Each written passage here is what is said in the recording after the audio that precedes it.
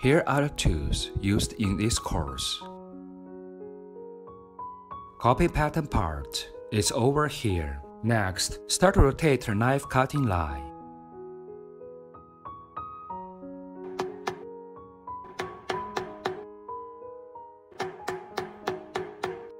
Inside petals, use F046 to cut edges. This tool is compared with F045. Wider bottom can knock out a larger slope. Use modeling tool 4 to make a raised effect as a whole. Find the highest point in the picture first.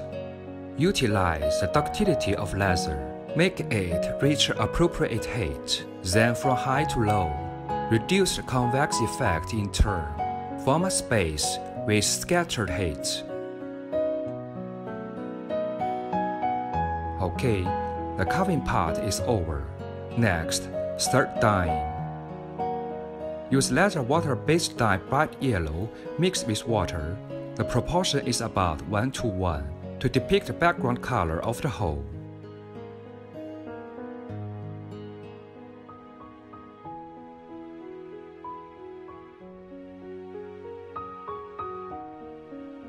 According to the light and shadow effect of the project, shade the shadows generated on the structure. Repeated the description. Deepen its dark parts. Gradually transition to light color.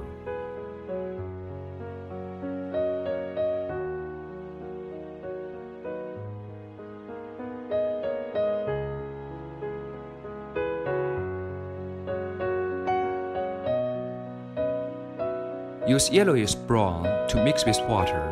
The proportion is about 1:0.5 to depict the green part of the picture. Make the color transition more reasonable. Richer pictures play the role of embellishment.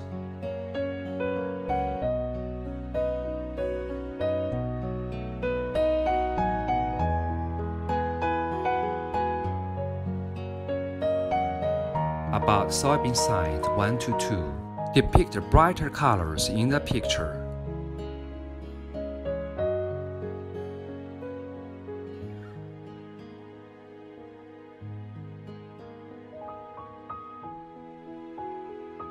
Come here, calla course.